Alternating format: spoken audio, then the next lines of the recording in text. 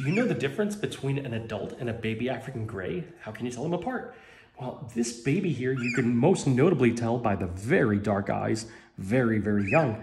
As they grow up, those eyes become lighter and the adults have light gray eyes.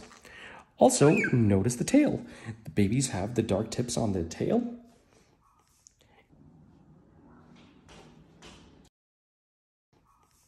And also just the posture and the way babies handle. Babies grip very hard. They're a little bit more wobbly, and they also have a shortened beak. The adult beak usually will grow out. So a combination of these three traits help indicate that the bird is in fact a baby. Once they're an adult, you can't really tell apart a 30-year-old gray from a 10-year-old.